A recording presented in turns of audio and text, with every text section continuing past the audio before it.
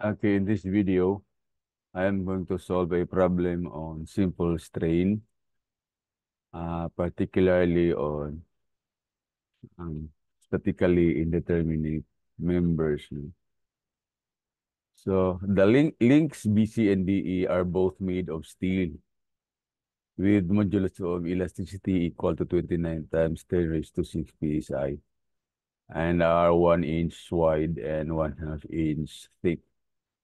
Determine letter A, the force in each link when a 1,000-pound force P is applied to the rigid member EF shown, and letter B, determine the corresponding deflection of point A. Okay, so the applied force is 1,000 pounds. Okay. And letter A will determine the force in each link. So what we will do is to analyze member AF. So i-cut na to ang link BC and DE, and then we analyze the member AF. But now, since the force is acting to the right, no, i-pull niya to the right, then obviously, ang link BC will be stretched. So, tension no? And ang link DE will be compressed. So, there's a compressive force towards member AF. So, for member BC, tensile force, directed to the left. And for DA, compressive force towards member EF, so to the left also. Kini is away from member EF, this one towards member EF. Now, sa F, pin siya, so reaction reaction sa X and reaction sa Y.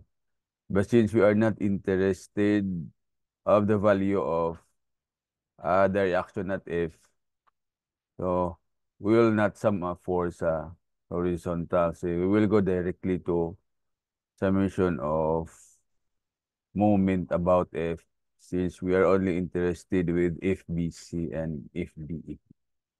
So let's sum up moment about F. So the moment of FBC and FDE are both counterclockwise, and the moment of P is clockwise. Sign convention here, positive counterclockwise. So we have this equation. FBC times 4 plus FDE times 2 minus 1,000 times 8. This will be our equation 1. So for equilibrium conditions, we only have one equation, but we have two unknowns. So we need an additional equation. Okay. So let's have the compatibility equation. So where do we get this one? From the deformed shape of member EB. So pag pull sa P na 1,000 pounds, initially vertical ang AF, but since deformable ang BC and DA, ma-deform yung duha, and therefore ang AF will lean towards the right. So ang final position sa AF will be this one. And so the horizontal displacement sa A, mo nang i-require sa letter B, corresponding deflection of point A. And this distance is the elongation of link BC, and this distance is the shortening of link DE. So we have this one. Our XA, horizontal displacement of point A. This one, the elongation of link BC. And this one, the shortening of link DE. And from here, we will relate delta BC and delta DE by ratio and proportion, so that we will have an expression involving FBC and FDE. So by ratio and proportion, we have delta BC over 4, that's horizontal over vertical, equals horizontal over vertical by similar triangles. And makancel ni 2 and 4. So natay 2 dire. And cross multiply, we have this one. And we replace delta by its expression PL over AE. Now, for the cross-sectional area and modulus of elasticity, equal raman, same raman. Both are made of steel, so same value of A, and both have these dimensions, 1 inch wide and 1/2 inch thick. So, same lang ang area and modulus of elasticity. So, they only differ sa internal force, resisting force and length. So, makancel ra ang EE. And compute 2 times 5, 10 divided by 4, we have 2.5. So, FBC equals 2.5 times FDE. This will be our equation 2. So, we now have two equations with two unknowns and use in a method sa algebra. And I think the most convenient method here is method of substitution. So we will substitute equation 2 to 1, wherein we will replace FBC by this one. We have this.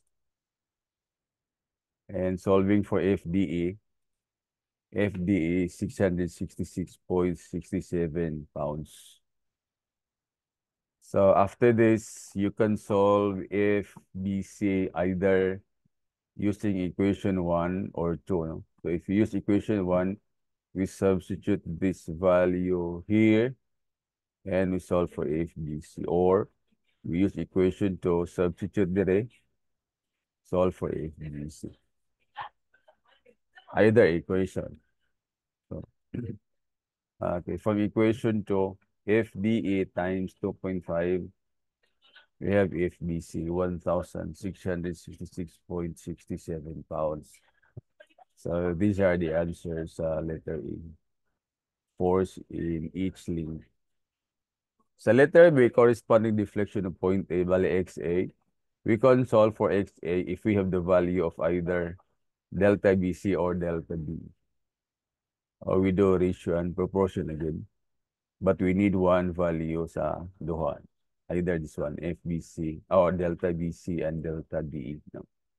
And we can solve any of them since we already have the value of the resisting forces. Okay, so let's solve for delta BC. So, money ang formula. PL, force times length over cross-sectional area and modulus of elasticity.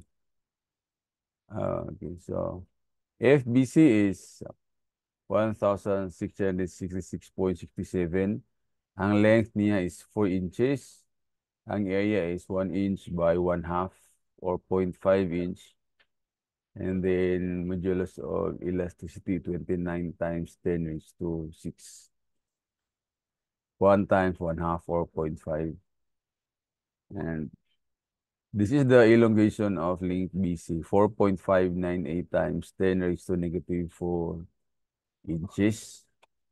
And to solve for X sub A, ratio and proportion again, involving X sub A and delta BC. Horizontal over vertical 8 equals horizontal delta BC over vertical 4. And then we substitute the value of delta BC, this one. And then solve for X sub A. The value is 9.2 times 10 raised to negative 4. Okay, so that's it. I hope that you have learned something from this video. Thank you for watching.